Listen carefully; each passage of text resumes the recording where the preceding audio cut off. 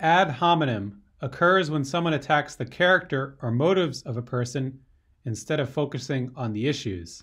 Meanwhile, I have a plan. We will single-handedly attack our arch-enemy, the neutral planet. Oh, jeez. Once the neutral war machine lies in ruins, I'll be a hero again, and the dupe will reinstate me as captain. But, sir, that plan makes no sense. Maybe not to you, Kif, but if I recall correctly, you were court-martialed in disgrace. Ooh, burn! Nailed you, buddy! In this clip, Captain Brannigan attacks Kip's credibility simply by bringing up his court-martial.